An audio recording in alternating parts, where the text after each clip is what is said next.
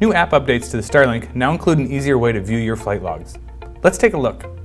Open the Starlink app, and from the main screen, we can access the flight log viewer from that little drone icon on the top right. But first, we'll need to sign into our Autel Robotics account. So let's choose the Me Profile button. Here we can log into our account. Once we have logged in, we can now access the flight log viewer. We can choose that drone icon from this menu to enter the viewer.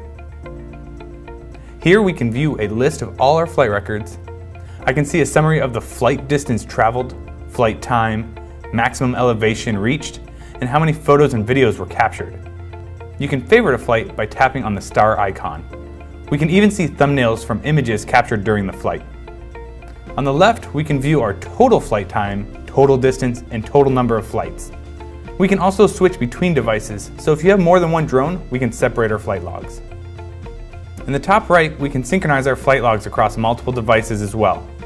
First, we would need to synchronize our flight logs to the cloud, and then we can download them again on a new device. Here, we can also clear the logs. To view a flight, tap on the flight record, and then press the play button. We can skip between flights or skim through the current flight with the slider bar. There is also an option to speed up playback and to save the flights to our favorites. We can drag the map around and even change the angle of viewing using 2 fingers on the screen.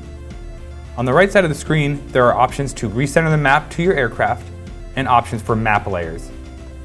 We can see our controller inputs in the bottom left and can toggle this window with the RC icon. These are the basics of the flight recorder.